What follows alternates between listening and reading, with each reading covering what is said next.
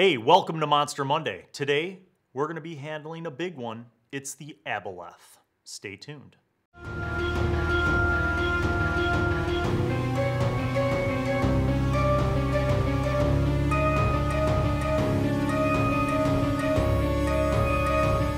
All right, the Aboleth has been one that a lot of you guys have requested. And in various Twitter threads, I've seen people ask DMs if they've used the Aboleth and how they've used it. So we're going to work our way through the Aboleth and really what a DM could do with this and why a DM would use this creature, or how it could be used in several different kinds of encounters. So let's take a look. If you're following along at home, this is on the Monster Manual, page 13. So the Aboleth is a large aberration. It's lawful evil. Now, right off the bat, that information implies something. It's lawful evil. The Aboleth is not just some big, massive leviathan with no intelligence just swarming and destroying and devouring wherever it goes. It's actually very intelligent. So if we look at its actual stats, of course it has a beastly 21 strength because it's a large creature. It's slow. It's got a low dex. It's got an average con of 15. But its intelligence and charisma scores are massive. They're 18 intelligence, 18 charisma. So even though the Aboleth looks, and it is an aberration, and it looks like a giant monstrous thing that you think might be mindlessly roaming around destroying things, it's actually very sentient. And as we delve into its powers and its actions and abilities, you'll see a little more information about that. First of all, let's take a look at the fact that it can breathe both air and water. So, if you have a setting where you're maybe on a continent near the ocean, or you're on an island setting or something like that, or maybe even you have a saltwater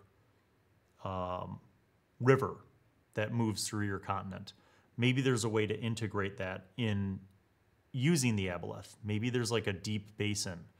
And it doesn't necessarily specify that it has to be saltwater. So you could have a setting with a huge freshwater lake where you use an Aboleth. But let's think about why an Aboleth would be wherever it's going to be first. What is it trying to do? And the thing about the Aboleth is that it has a lot of abilities that involve messing with people mentally. So the ability to enslave and the ability to psychically drain are two huge abilities. So not only is this a massive physical creature with various attack forms that are quite deadly, but again, remember that it has a huge intelligence and charisma. So this is where I start to think of similar creatures. So a devil, for example, a hag, intelligent creatures who manipulate their environment to get what they want and manipulate others. That could be a way to look at the Aboleth that maybe breaks you out of the mold of just, here's a big water creature to throw at my party, right? Think more creatively, think more intelligently. Now, the 18 charisma, it isn't necessarily linked in a way that most people would commonly think about charisma being linked. In this case, the 18 charisma is more in a sense of its ability to completely intimidate, be intimidating, more so than I think, how a devil or a hag would use charisma to deceive. I think the Aboleth's charisma is more coming from a perspective of charisma operating in terms of intimidation. So let's switch back. So just basic physical features. It's slow. It's got a swim speed of 10. Sorry, it's got a land speed of 10 and a swim speed of 40. It is amphibious. It can generate a mucus cloud. So while it moves through the water, it's surrounded by this mucus. Anyone that attempts to touch or hit it with a melee attack while within 5 feet of it must make a DC 14 con save. On a failure, the creature is diseased for 1d4 hours. the diseased creature can breathe only underwater. That is a interesting and transformative kind of thing.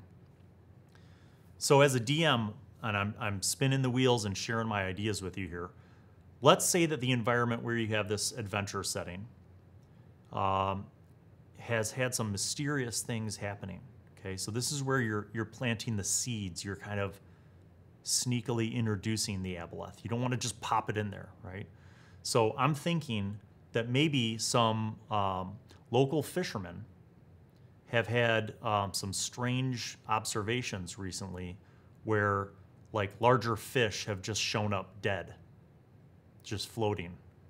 And maybe even a few creatures, you know? So if you use like merfolk in your campaign, maybe there are a few merfolk who have just shown up like floating and they were diseased or something and somehow died. Or maybe some fishermen themselves had a misfortunate encounter with an Aboleth's mucus and were diseased and then died. So you could have kind of these rumors, you know, milling about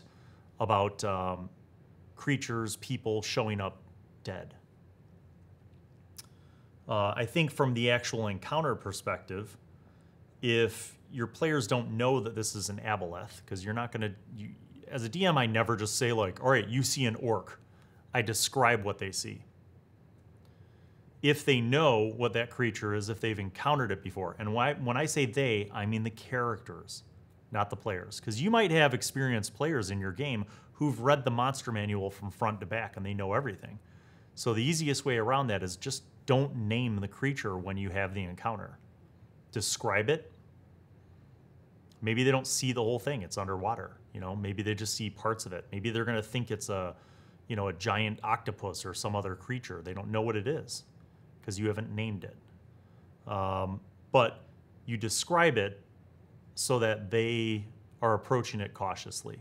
You describe the impact of it. Maybe the characters tried to like harpoon it. Maybe one of its tentacles reaches up and pulls them underwater and they try to attack back, and now they're going to have to deal with the mucus thing.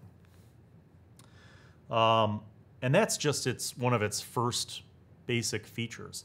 Another maybe more important feature that lends itself back to the sentience of the Aboleth is probing telepathy.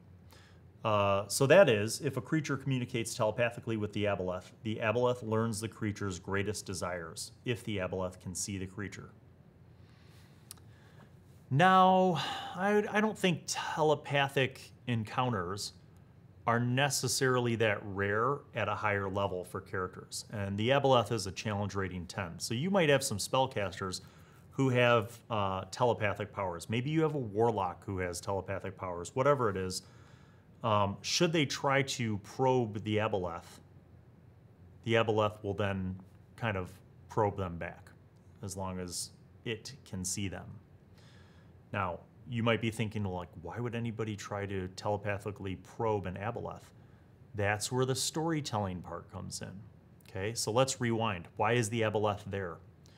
What can it do? It can enslave people to do things for it. And maybe it has like this little cult of people who are serving it for whatever reason. You can come up with that later. But maybe the Aboleth knows something. Maybe it knows something that is hidden away from the party that the party's looking for. Maybe the Aboleth has captured or enslaved someone of importance and the party is on a rescue mission. They can't find that person by just killing the Aboleth. They have to find out where the missing person is being stored. Maybe it's some subterranean airlock, like under the water there's a cave that opens up into an airlocked space where the captured person is.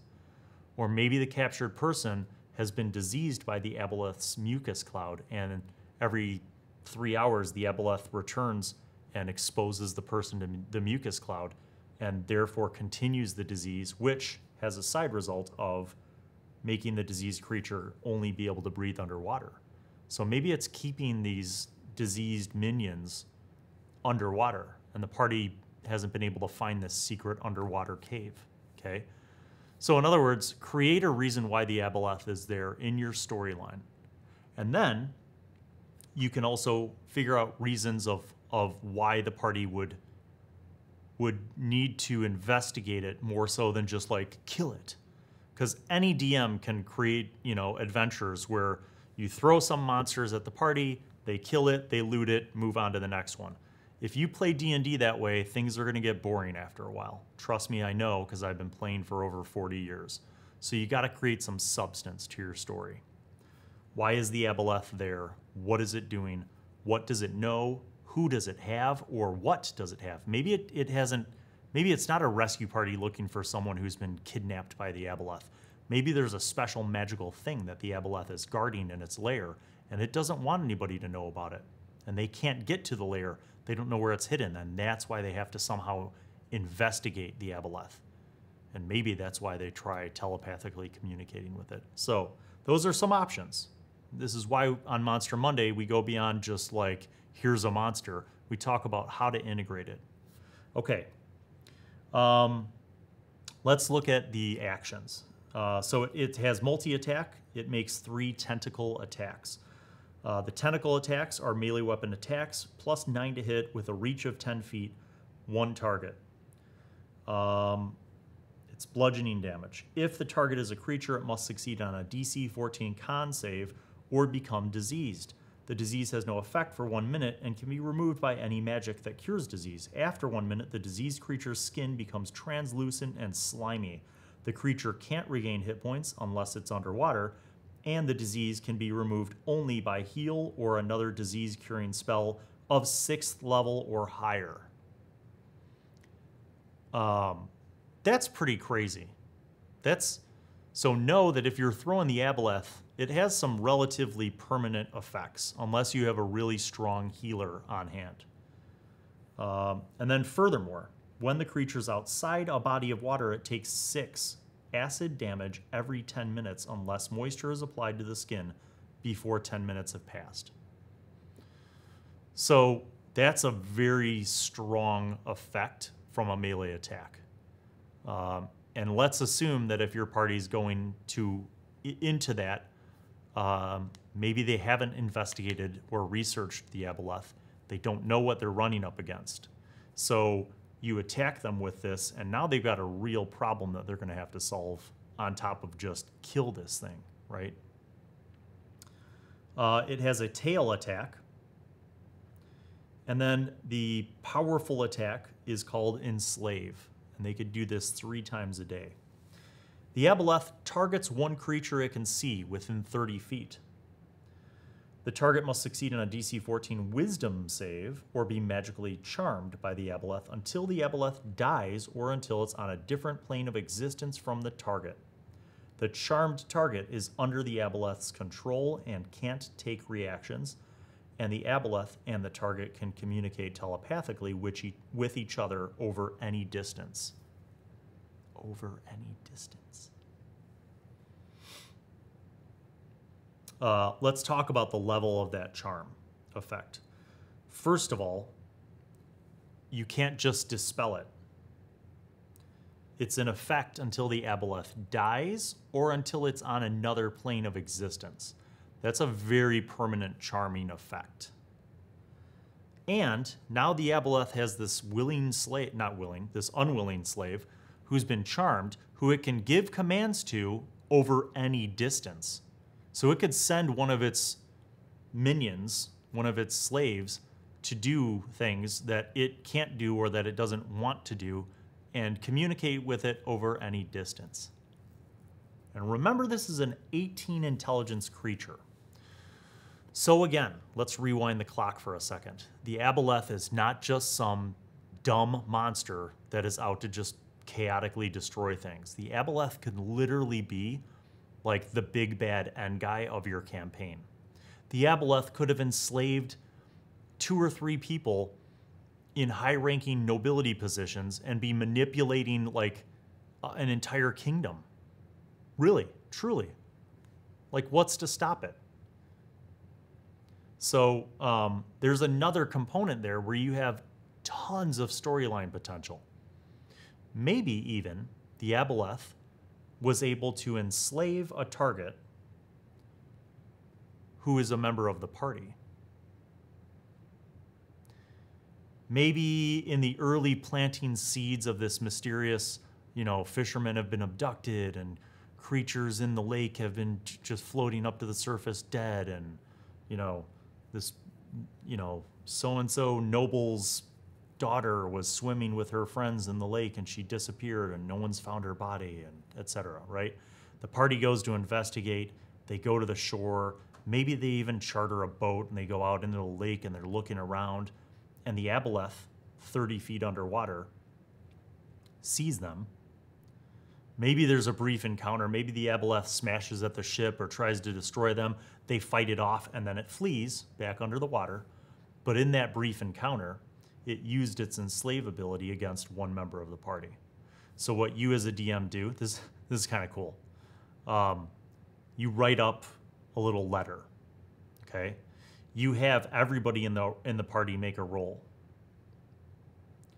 They don't know that they're making the saving throw versus enslave, but you have their stats, their wisdom saving throws all mapped out already. You have them make the roll. You have everybody in the party make the roll. And then you give a series of letters to everybody. So each player in the party gets a letter, exactly the same letter, except for one of them. Or maybe 2 or 3, right? So you have a bunch of letters printed out, and the letters just describe maybe a weird feeling that they have, right? But it's nothing significant.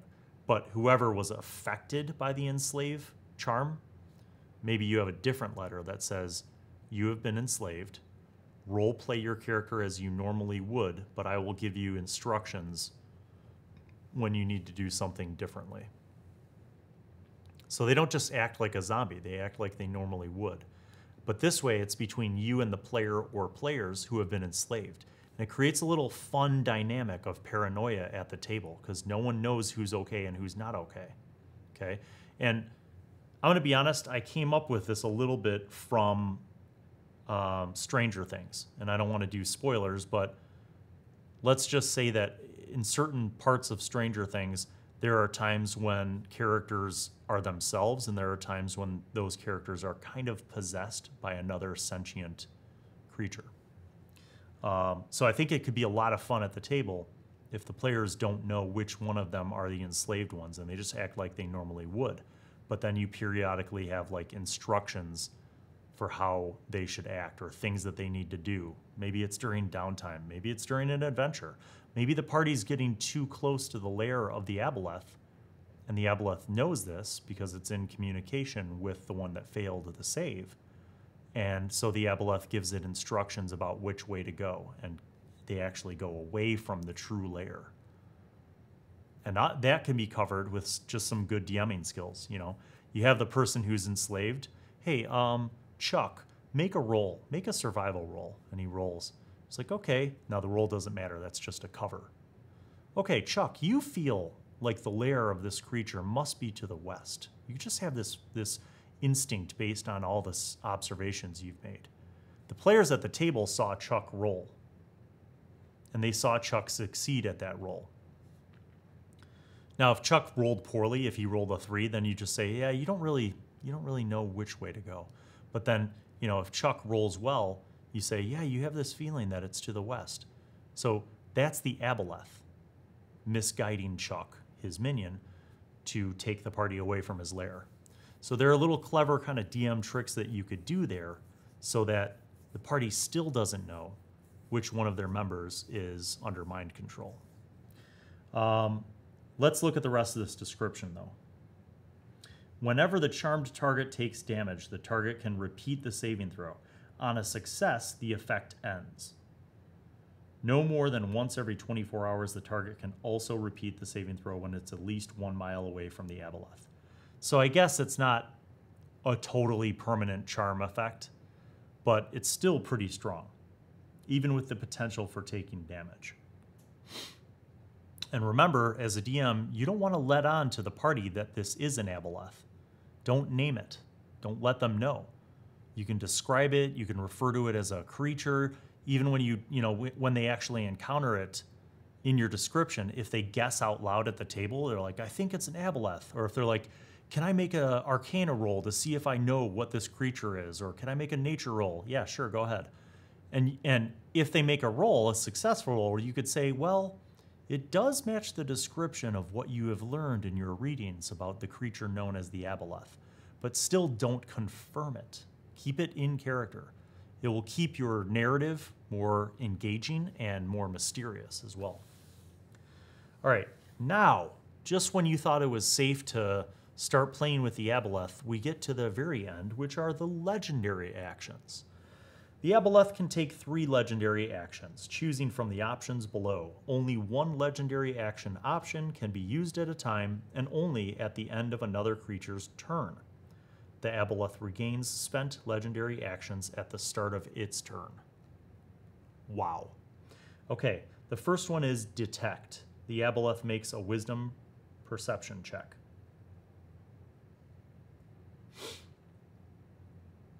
The next one is Tail Swipe. The Aboleth makes 1 tail attack. The third one is Psychic Drain. Costs 2 actions. 1 creature charmed by the Aboleth takes 3d6 psychic damage, and the Aboleth regains hit points equal to the damage the creature takes.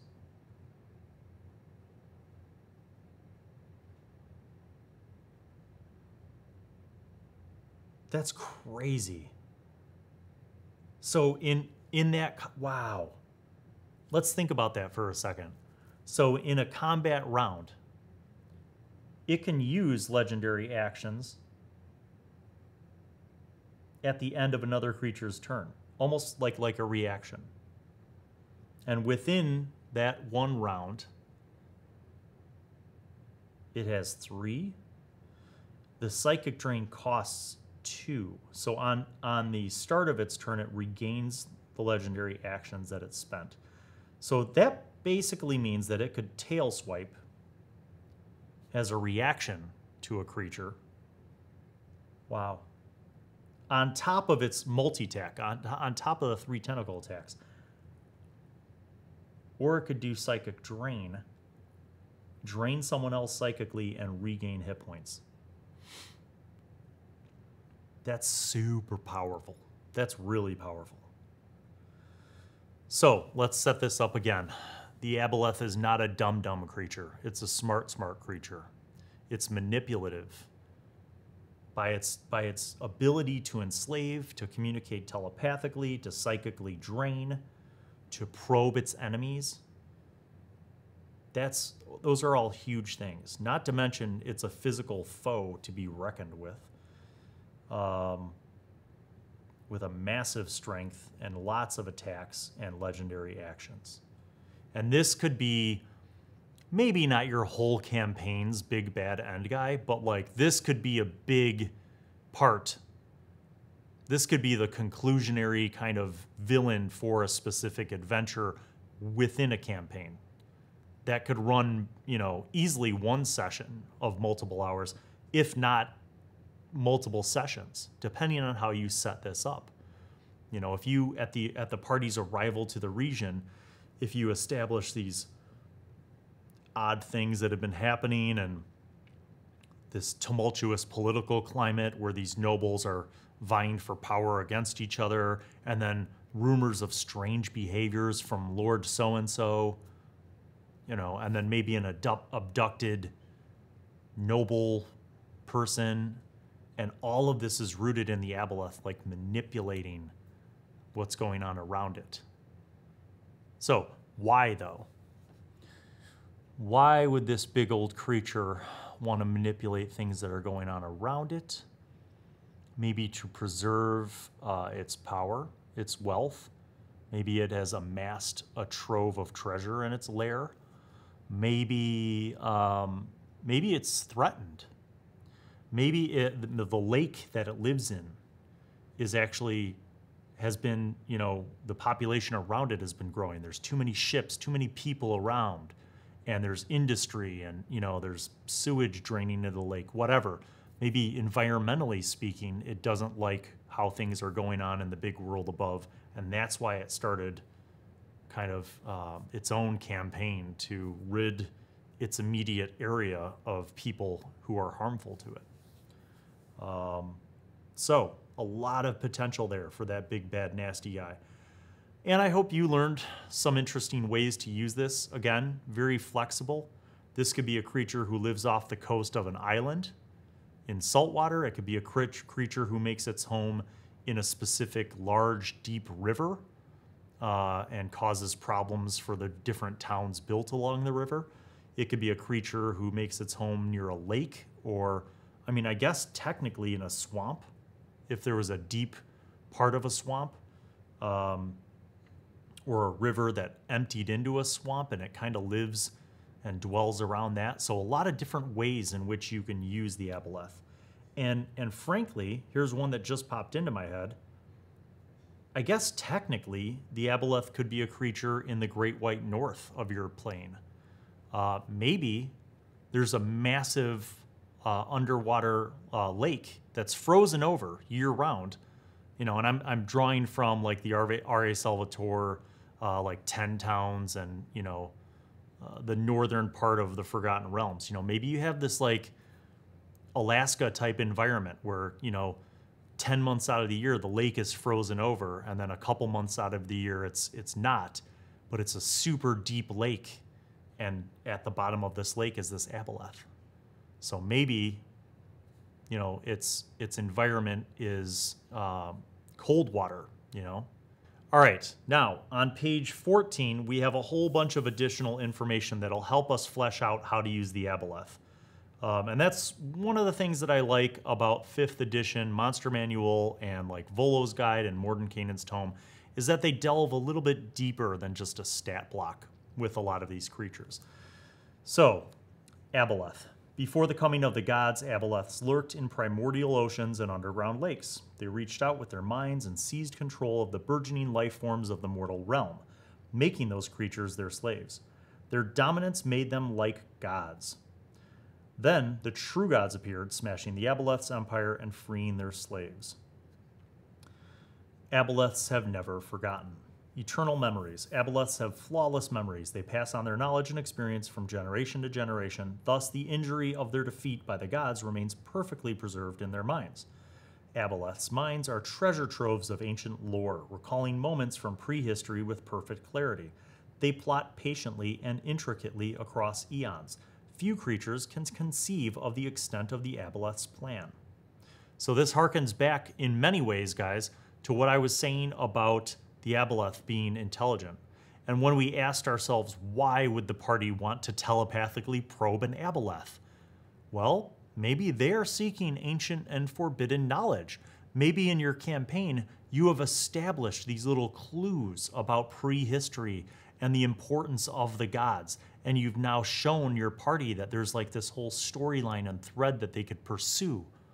And they want to know more about the Aboleths and the primordials and this struggle between the divine pantheon of gods in your world. And I could see this easily being integrated into a Forgotten Realms campaign because that so much of that early, you know, prehistorical Forgotten Realms stuff is now kind of out there in the Wikiverse. So, gods in the lake.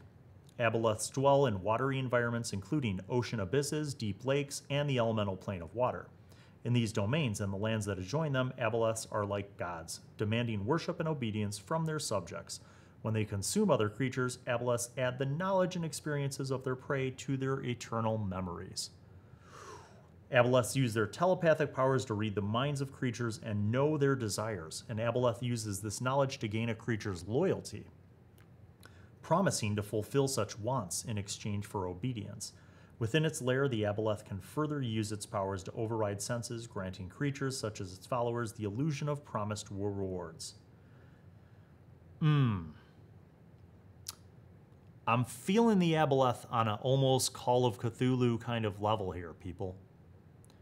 Ancient, intelligent, but otherworldly. Almost godlike. Yet monstrous. All right, let's look here towards the bottom of the first column. Enemies of the gods. The Aboleth's fall from power is written in stark clarity on their flawless memories, for Aboleths never truly die. If an Aboleth's body is destroyed, its spirit returns to the elemental plane of water, where a new body coalesces for it over days or months. Ultimately, Aboleths dream of overthrowing the gods and regaining control of the world.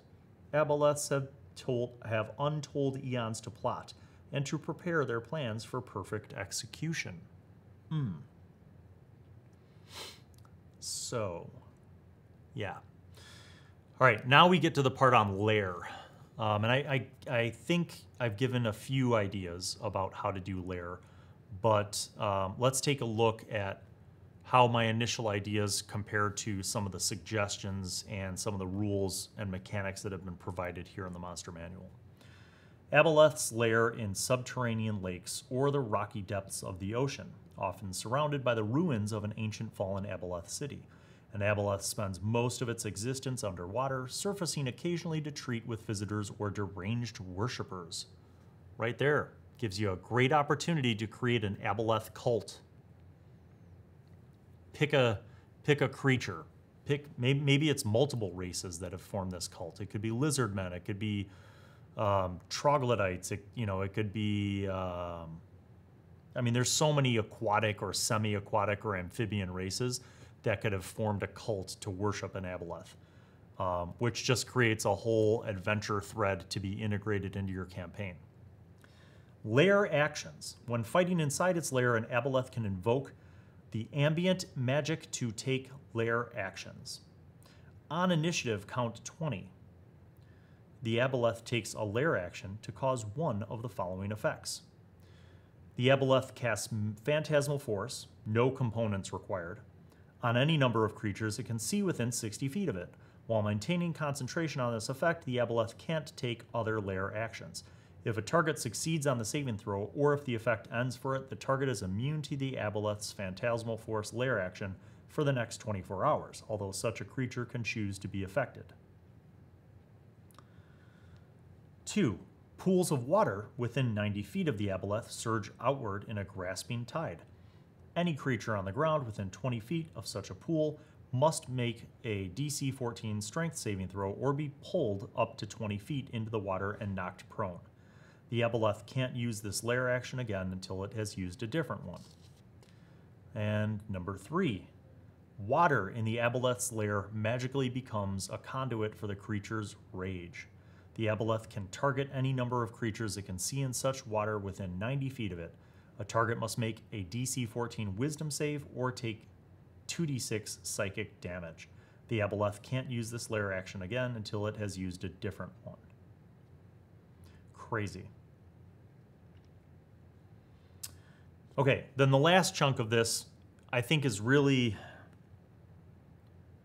more helpful in a narrative sense because it provides you as a DM with ideas for how to hint to your players that something's not quite right. Okay, so if we look down here, page 14, regional effects. So this section is great help for a DM to use description to kind of hint to the party how something's not right and maybe hint to them what is the cause of that.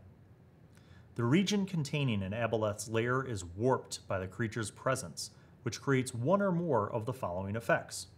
Underground surfaces within 1 mile of the Aboleth's lair are slimy and wet and are difficult terrain.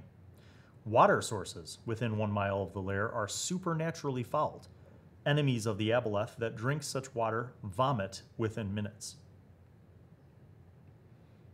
As an action, the Aboleth can create an illusory image of itself within 1 mile of the lair. Wow. The copy can appear at any location the Aboleth has seen before, or in any location a creature charmed by the Aboleth can currently see. Once created, the image lasts for as long as the Aboleth maintains concentration, as if concentrating on a spell. Although the image is intangible, it looks, sounds, and can move like the Aboleth. The Aboleth can sense, speak, and use telepathy from the image's position as if present at that position. If the image takes any damage, it disappears. And then if the Aboleth dies, the first 2 effects fade over the course of 3d10 days. So the sliminess and the polluted water would fade. So, I mean, those just by themselves, I'm thinking back now, how do you hint this, right?